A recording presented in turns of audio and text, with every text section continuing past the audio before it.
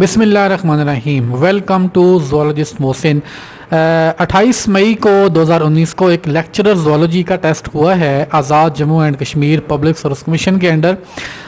उस full paper को हमने आपके साथ पहले शेयर किया है, लेकिन अब काफ़ी दोस्त इंसिस्ट कर रहे थे कि आप इसका सलूशन जो है वो भी हमारे साथ शेयर करें ताकि मेरी लर्निंग जो है आप मज़ीद अपनी टेस्ट कर सकें और फ्यूचर में अगर उनमें से कोई क्वेश्चन आ जाते हैं तो हम आसानी से अटैम्प्ट कर लें। तो इससे पहले कि मैं आपके साथ सलूशन शेयर करूं, आप मेरे चैनल को सब्सक्राइब कर दें और बेल आइकन को प्रेस कर दें ताकि आने वाली जितनी भी अपडेट्स हैं वो आप तक सबसे पहले पहुंच जाएं और आप सबसे पहले लर्नर बन जाएं। तो अब ये सॉल्व्ड पेपर है वो उसका आधा हिस्सा आज हम आपसे शेयर करते हैं। लेक्चर ज़ूलॉजी 2019, तो ये 1 से लेके 50 तक जो क्वेश्चंस हैं उनको सॉल्व करके विद प्रॉपर डिस्कशन आपके साथ हम शेयर करते हैं। तो उम्मीद है आप काफ़ी ज़्यादा लर्न करेंगे। चलें स्टार्ट करते हैं जी। क्वेश्चन नंबर 1 है कि dash Leeds further away from the set point and causes various responses. Set point से अवे जाने का मतलब ये है कि अगर फॉर एग्जांपल सेट पॉइंट आपने 5 रखा हुआ है तो अवे जाने का मतलब है कि 6 हो जाएगा, 7 हो जाएगा, 8 हो जाएगा, मीन कि उसमें प्लस हो जाएगा, ऐड होती जाएगी समथिंग। तो दैट्स वाई ऐसा रिस्पॉन्स जिसमें फर्दर जो रिएक्शन हो रहा होता है या जो प्रोसेस हो रहा होता है उसमें इंक्रीज आ जाती है, उससे हम कहते हैं positive feedback loop. So the question number 1 correct answer is positive feedback loop. Noted. Question number 2 है जी, biological level of organization include। इस लेवल में कौन से शामिल हैं? तो इसमें सेल लेवल भी शामिल है, मालिकुलर लेवल भी शामिल है, सिस्टम लेवल भी शामिल है और ऑर्गेनिज्मल लेवल यानी इंडिविजुअल लेवल भी शामिल है। दैट्स वाई क्वेश्चन नंबर 2 में सारे ऑप्शंस करेक्ट हैं, तो all of the above. Question number 3 है कि for every biological problem there is an organism on which it can be conveniently studied. ये एक प्रिंसिपल है बायोलॉजी के अंदर, लाइफ साइंसेज के अंदर, कि आपको कोई भी प्रॉब्लम आता है बायोलॉजी के हवाले से, किसी डिजीज के हवाले से, तो आप उसको एक ऑर्गेनिज्म यानी कोई ना कोई ऑर्गेनिज्म अवेलेबल होता है, उसके ऊपर उस प्रॉब्लम को अंडरस्टैंड कर सकते हैं, टेस्ट कर सकते हैं, चेक कर सकते हैं और फिर उस प्रॉब्लम का सलूशन फाइंड कर सकते हैं। तो ये एक बहुत इंपॉर्टेंट और बड़ा फेमस प्रिंसिपल है और इसका नाम है क्रॉफ्ट्स प्रिंसिपल। तो ये जो स्टेटमेंट है आपने याद रखनी है। Correct option is a. Question number 4 है जी कि process of growth of a new offspring from the body of a mother animal, breaking of and later becoming independent is known as. अब ये जो स्टेटमेंट दी गई है ये थोड़ी सी एम्बिगुअस है, breaking of and becoming independent. इसमें जो रीजनरेशन है ये भी हम इसमें आ जाती है कि रीजनरेशन क्या है कि वो तो ऑर्गेनिज्म का कोई बॉडी पार्ट अगर मिस हो गया है उस मिस्ड बॉडी पार्ट को दोबारा से रीजनरेट कर लेता है। इसी तरह बडिंग क्या है, बडिंग में एक ऑर्गेनिज्म के बॉडी की बड बनती है और वो बड बाद में ग्रो करती है, उसके बाद वो बॉडी से सेपरेट हो जाती है और एक नए इंडिविजुअल में चेंज हो जाती है, जैसे कि हम हाइड्रा में देखते हैं। ओवीपेरस बिल्कुल अनरिलेटेड है इससे। फिशन और सेल डिवीजन वो उसमें ऐसा कुछ नहीं होता कि वो ऑर्गेनिज्म अलग हो जाता है और फिर बाद में जाके इंडिपेंडेंट होता है। तो इसलिए जो मोस्ट अप्रोप्रिएट ऑप्शन बनती है क्वेश्चन नंबर 4 के लिए दैट इज बडिंग। तो the correct option for this is budding. Question number 5, What of the following is are examples of asexual reproduction? Asexual reproduction क्या है? जिसमें gametes नहीं है।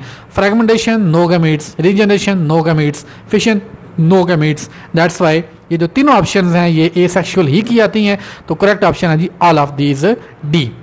Question number 6, a change in a person's DNA sequence is termed as. अब sequence में change आती है यानी इंसर्शन हो गई है, डिलीशन हो गई है या रिप्लेस हो गई है कोई भी एक बेस, तो उसको हम कहते हैं mutation. Correct option is mutation. बाकी सारे तो इससे रिलेटेड नहीं बनते, तो ये डीएनए में चेंज अभी आती है तो उसको म्यूटेशन ही कहते हैं। क्वेश्चन नंबर 7 है जी, which are the following statement is true for mitochondrial traits. Mitochondrial trait mean कि माइटोकॉन्ड्रिया का जो डीएनए है उसके अंदर जो ट्रेट्स पाए जाते हैं वो ट्रेट्स के बारे में हम बात कर रहे हैं।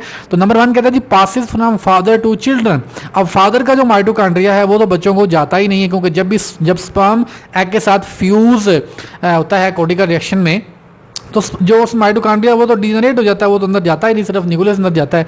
तो इसलिए जो माइटोकॉन्ड्रिया हैं वो सिर्फ मदर के आगे ट्रांसमिट होते हैं बच्चों की तरफ। That's why B option is correct, passes from mother to children. Question number 8।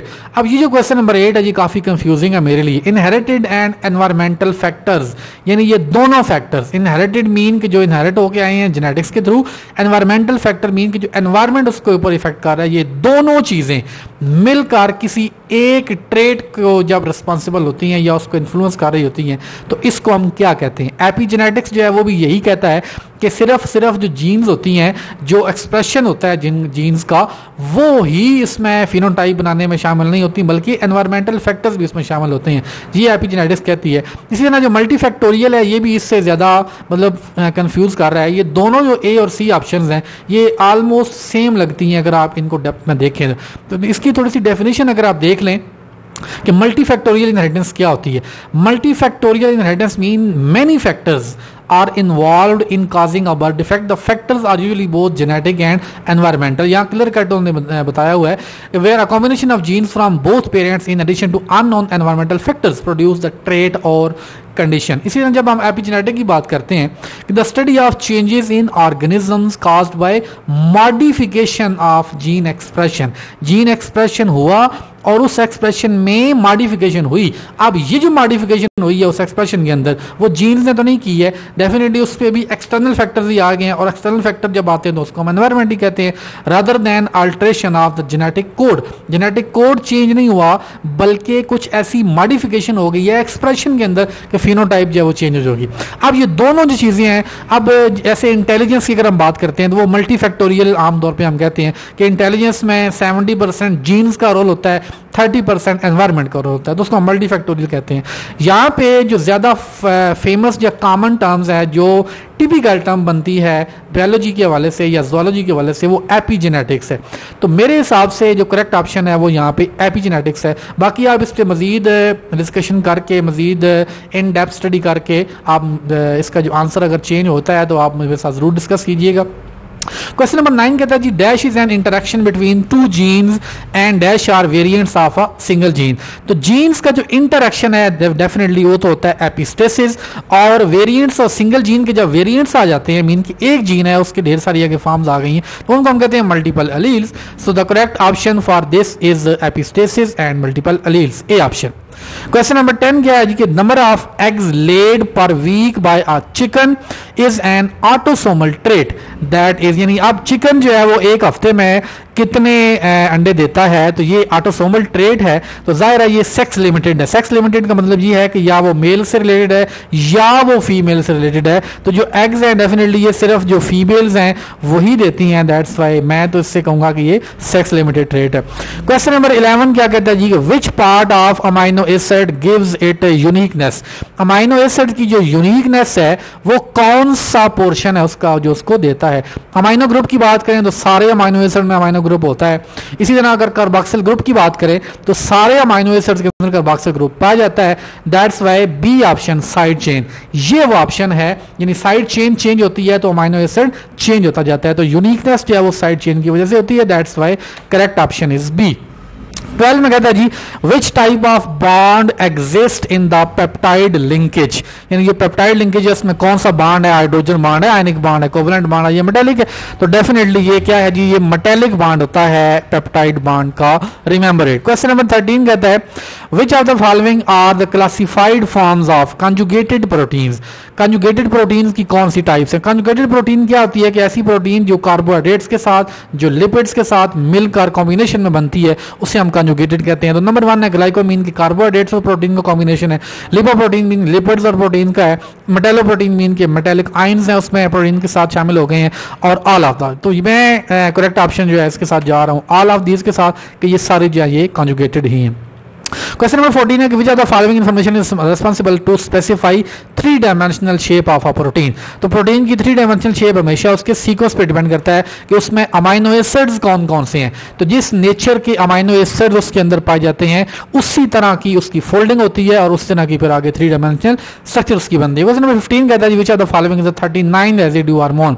अब 39 रेजिड्यू हार्मोन तो आपने याद ही करना है, उसमें कॉन्सेप्ट तो कोई नहीं है, तो दैट इज कोर्टिकोट्रोपिन। 16 कहता है जी neurons communicate with each other and the body via. तो न्यूरॉन्स का जो कम्युनिकेशन है that is apparently and very simply और न्यूरोट्रांसमीटर्स, यानी न्यूरोट्रांसमीटर्स के जरिए ही न्यूरॉन्स कम्युनिकेट करते हैं।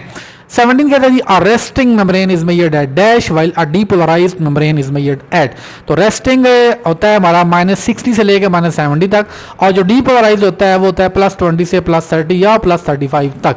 तो correct option is C -70 and +30। Question number 18 during membrane potential when the sodium channel is open to late sodium ions into the neuron, other voltage gated channels open to allow dash to exit the neuron. तो ज़ाहिर sodium potassium pump का नाम आपने सुना होगा, अगर sodium enter होता है तो पोटाशियम लीव करते हैं, लेकिन दोनों पॉजिटिव हैं तो फिर अंदर पॉजिटिव कैसे ज़्यादा हो जाता है? तो इसलिए इसका आंसर ये है कि सोडियम जो है वो ज़्यादा तादाद में अंदर आते हैं, पोटाशियम कम तादाद में बढ़ जाते हैं, दैट्स वाई अंदर वाला पॉजिटिव चार्ज बढ़ जाता है और प्लस 30 तक चलता है डीपोलराइजेशन के दौरान। That's why the correct option is potassium ions. Question number 19 कहता है जी, a brief period after the passage of a nerve impulse where the membrane is less or not sensitive, mean कि जब एक पोटेंशियल पैदा होता है, एक्शन पोटेंशियल में उस न्यूरॉन के अंदर या नर्व के अंदर, तो वो जब पैदा होने के आगे गुजरने के थोड़ी देर बाद जो टाइम होता है जिसमें वो एक नया एक्शन पोटेंशियल पैदा करने के काबिल नहीं होता, तो उस टाइम को क्या कहते हैं? That is simple definition, refractory period हम उसको कहते हैं जी। 20 का जी, The two cerebral hemispheres communicate with one another via white matter। तो ये जो white matter होता है, जो दो cerebral hemispheres के दरमियान होता है, जिसके ये कम्युनिकेशन आपस में करते हैं, उसको हम कहते हैं जी कॉर्पस क्लोसम। ये बिल्कुल सिंपल सी एक स्ट्रक्चर है। उसके बाद नेक्स्ट क्वेश्चन है जी 121, a chemical compound released by a gland and travels in circulation to reach specific site to exert. Simple definition है किसकी? हार्मोन की। 22, which of these statement are true about hormone? कौन सी सही है? Binds to a receptor for a specific response, बिल्कुल ठीक है। Leaves gland and enter blood stream, बिल्कुल ठीक है। एंडोक्राइन रीचेस टारगेट टिश्यू, बिल्कुल रीच करता है जी। तो इसका मतलब तीनों ऑप्शन ठीक है, that's the correct one is D option. 23, a master gland which control other gland of the body by either turning them of और ऑन, यानी मास्टर ग्लैंड है। तो मास्टर ग्लैंड का नाम जब भी आता है तो हमारे ज़हन में फौरन एक ही बात आती है, that is pituitary gland. 24, which part of brain connects pituitary gland to the ventral portion of the brain? Brain के नीचे वाले हिस्से को के साथ पिट्यूटरी को कौन सा पोर्शन कनेक्ट करता है? तो वो होता ही हाइपोथैलेमस के साथ। That's why the correct one is hypothalamus. 25 कहता है जी, which of these is not an example of endocrine hormone? तो endocrine hormone मीन के जो ब्लड में रिलीज होते हैं और फिर अपने टारगेट तक जाते हैं। तो इसमें एरिथ्रोपोइटिन जो है ये भी एंडोक्राइन है, या जो एप्सिडीन है ये भी एंडोक्राइन है, टेस्टोस्टेरोन जो है वो भी एंडोक्राइन है, ये प्रोस्टाग्लैंडिन, यस प्रोस्टाग्लैंडिन जो है ये एक्सोक्राइन है। ये ब्लड के में नहीं होते बल्कि ये टिश्यूज और सेल्स के अंदर सक्रीट होते हैं और वहीं पे ये पैराक्राइन ऑटोक्राइन जो एक्टिविटी है अपनी वो परफॉर्म करते हैं। क्वेश्चन नंबर 26 है जी, N instinctive behavioural sequence that is relatively invariant. Invariant mean कि वो चेंज नहीं होता, वो फिक्स रहता है। तो इसमें गुड मैनर्स भी नहीं है, इसमें जो हैबिचुएशन है वो भी नहीं है, इम्प्रिंटिंग भी नहीं आता है। तो करेक्ट ऑप्शन यहाँ पे आता है फिक्स्ड एक्शन पैटर्न, जो कभी चेंज नहीं होता। तो D option is correct. 27, the phenomena due to which initially the amoeba moves away from the strong light but after a while it resume it's normal movement, यानी शुरू में बेचारा डर जाता है और लाइट से थोड़ा दूर होता है, लेकिन बाद में लाइट पड़ रही होती है लेकिन वो फिर नॉर्मल हो जाता है, कहता है कोई फर्क नहीं पड़ता इससे। यानी एक स्टिमुलस बार बार जनरेट हो रहा है लेकिन उसका रिस्पांस देने की जरूरत नहीं पड़ रही, तो इसको हम कहते हैं हैबिट। तो दैट्स वाई ये जो प्रोसेस होता है अमीबा का, जिसमें शुरू में वो बेचारा डरता है लेकिन बाद में उसको आदत हो जाती है उसकी और वो फिर उसको इग्नोर करता है कि इसने होते रहना, दफा करो। तो ऐसी सिचुएशन को हम कहते हैं हैबिचुएशन। तो correct answer is habituation. Next option is 28, dash is a method of learning that occurs through rewards and punishment. जब भी रिवॉर्ड और पनिशमेंट की बात आए बिहेवियर के अंदर तो that is simply operant conditioning. इसको आपने याद कर लेना है अगर पहले नहीं पता था तो। 29, which scientist describe the vagal dance इन हनी बीज। हनी बीज का जो सर्कुलर सा एक डांस होता है, वैगल बार बार उस दायरों के अंदर घूमती रहती हैं, तो ये सबसे पहले ये किस बंदे ने डिस्कस किया था? तो ये कार्ल वॉन फ्रिश, इन्होंने ये डिस्कस किया था जी। 30, imprinting in chickens was first described bye. तो ये जी डोगलास स्पाल्डिंग है, इनको स्पाल्डिंग प्रिंसिपल भी कहते हैं आमतौर पे। 31 है, in human which one is not a vestigial organ.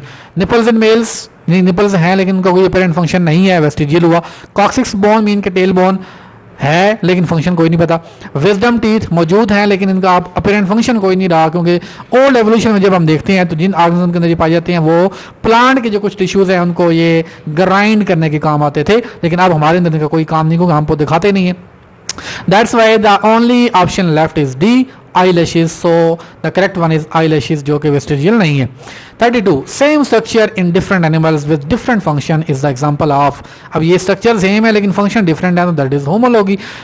इसी तरह इसका अगर opposite कर लें, इन structure different हो लेकिन function same हो तो उसको हम analogy कहते हैं। That's why the correct option is homology।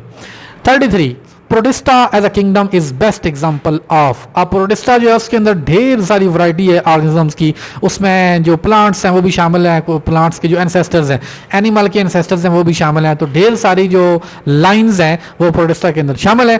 That's why उसको मोनोफिलेटिक तो नहीं कहते हैं बल्कि पॉलीफाइली हम उसको कहते हैं। तो correct option is B. 34 which group of animal is more advance? We are advance mammals. 35 gradual change in genotype and phenotype due to environment, यानी जीनोटाइप भी चेंज हो, फिनोटाइप भी चेंज हो एनवायरनमेंट के हिसाब से, और ग्रेजुअल हो, आहिस्ता आहिस्ता हो। तो ये डेफिनेशन ही है, यानी ये decent with modification and changes in organisms with passage of time etcetera, ये सारी डेफिनेशंस हैं। और ये किसकी डेफिनेशन है? The one and only evolution. 36 which cell organelle is responsible for producing energy? तो एनर्जी वाला पावर हाउस हमारा बड़ा मशहूर है जी, mitochondria. 37 the cytosol consist of the following except. Cytosol में क्या क्या होता है और क्या नहीं होता? न्यूक्लियस साइटोसोल में पाया जाता है, गोल्गी कॉम्प्लेक्स साइटोसोल में होता है, सेल मेम्ब्रेन साइटोसोल में नहीं होती है, साइटोसोल को सराउंड करती है, बाहर होती है। सेकंड मैसेंजर क्या होते हैं कि जब बाहर से हार्मोन आता है या कोई भी स्टिमुलस आता है सेल के बाहर, वहां वो स्टिमुलेट आके रिस्पॉन्ड पैदा करता है, और कोई भी एक जो मॉलिक्यूल होता है, प्रोटीन का मॉलिक्यूल या पी प्रोटीन कुछ भी, वो सेल के अंदर एक नया मैसेंजर पैदा करती है, और वो मैसेंजर जाके आगे रिस्पांस पैदा करता है सेल के अंदर जाके, उसको हम सेकंड मैसेंजर कहते हैं। तो ये भी ज़्यादा सेल के अंदर ही होते हैं, that's a part of cytosol. So the correct option is cell membrane. 38 which cell organelle is responsible for making proteins? Proteins बनाने वाली फैक्ट्री एक ही है, और वो क्या है? Ribosomes. Next one is 39 due to hydrophobic nature of fatty acids in the lipid bilayer of cell which of the following best describe the position of the fatty acid within the membrane? तो ये phobic का मतलब होता है जी डर। तो hydrophobia mean पानी का डर, पानी के डर का मतलब है पानी से नफरत, नफरत का मतलब है पानी से दूर रहना है, पानी की तरफ अट्रैक्ट नहीं होना। तो जो फैटी एसिड्स होते हैं ये आप जब लिपिड बाइलेयर की स्ट्रक्चर देखते हैं तो उसमें आपको एक गोल सा बाल और उसकी आगे दो टांगे नजर आ रही होती है। वो जो टांगे होती हैं बेसिकली वो फैटी एसिड्स होते हैं, और वो एक दूसरे को फेस कर रहे होते हैं आमने सामने, यानी वो फैटी एसिड्स हैं, हाइड्रोफोबिक हैं, पानी बाहर भी होता है पानी अंदर भी होता है, तो वो दोनों तरफ से पानी से दूर भागने की कोशिश करते हैं, लिहाजा वो एक दूसरे को फेस करते हैं। तो correct option is facing toward each other. Question number 40 like a packaging plant, यानी एक पैकेटिंग करने वाला, यानी जैसे लेज हैं उनको पैकेट में बना रहे हैं, पैकेज कर रहे हैं। This organelle puts lipids and proteins in packets vesicles and sends them to different parts of the cell. तो डेफिनेटली वेजिकल की जब भी बात आती है बनाने की तो उसमें एक ही नाम हमारे ज़हन में आता है, दैट इज गोल्गी एपिडस और Golgi bodies. 41 a fragment of DNA composed of sequences originating from at least to different sources. एक डीएनए है लेकिन उसके सोर्सेज दो हैं, यानी आधा डीएनए एक ऑर्गेनिज्म से आया, आधा डीएनए एक से आया, कम से कम दो से। तो ऐसे डीएनए का एक ही नाम है, दैट इज रिकॉम्बिनेंट डीएनए। ज़ाहिर डबल स्टैंडर्ड तो नॉर्मल होता है, सिंगल स्टैंडर्ड डीएनए जो है वो भी जो वायरसेस के अंदर ही पाया जाता है, और WT मीन के वाइल्ड टाइप डीएनए, तो वो भी नॉर्मल डीएनए ही होता है। तो ये ऑप्शन रिकॉम्बिनेंट वाली करेक्ट है। 42 which are the following enzymes add a methyl group to one of the nucleotides found in a restriction at a nuclease recognition site altering its chemical composition? Number 1 ligase जो है वो तो जोड़ने वाला है, protease protein को digest करने वाला है, कैटालेज जो है वो कैटालिटिक रिएक्शन में करता है, तो नाम एक ही बचता है वो है मिथाइलेज, कि मीन कि methylase is an enzyme which add methyl group. तो correct one is methylase. 43 a technique used for a separation of charge molecules on the basis of size bye sorting through a jail mash work.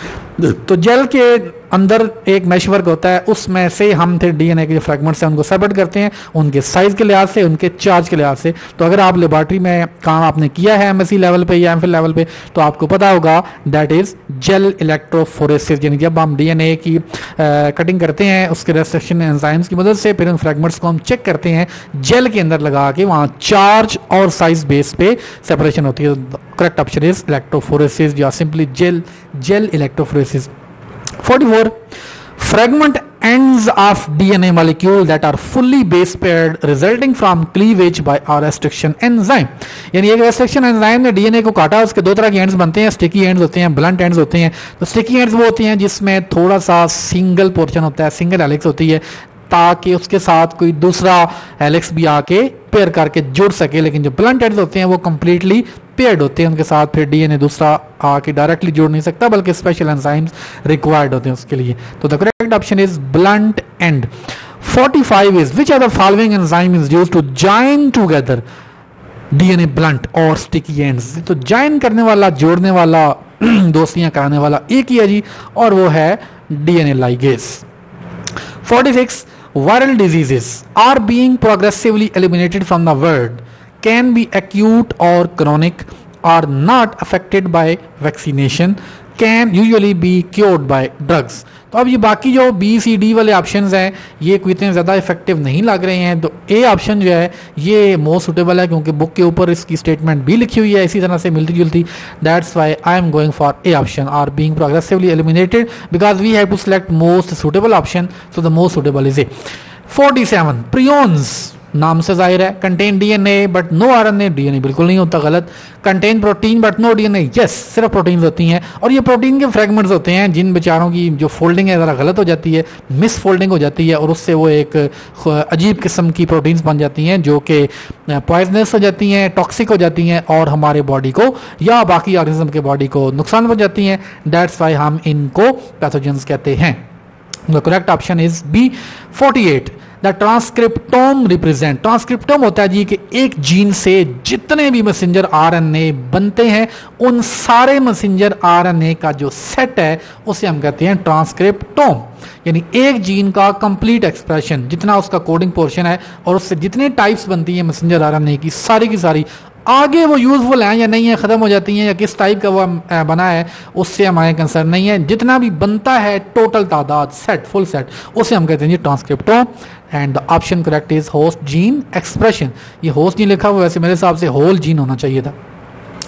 Question number 49 है कि मेनिंजोएन्सेफेलिटिस is caused by Neisseria, Candida albicans या नेग्लेरिया फोलेरी tetani.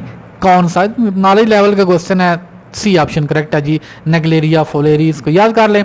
Question number 50 protozoa inhibiting predominantly the blood include, यानी blood के अंदर रहता है protozoa इन चारों में से ट्राइपेनोसोमा क्रूजी है या लिशमानिया ट्रॉपिका है, एंटामीबा एसोलाइटिका है या ट्राइपेनोसोमा ब्रूसाई, इनमें से कौन सा है जी ब्लड के अंदर? तो ब्लड के अंदर इन तीनों में से चारों में से सिर्फ एक ही है और वो क्रूजाई है, बाकी सारे जो है वो ब्लड से के अंदर नहीं है, बल्कि कोई जो है वो इंटेस्टाइन का है रहने वाला और कोई जो है वो बाहर का रहने वाला है, कोई कहीं का रहने वाला है।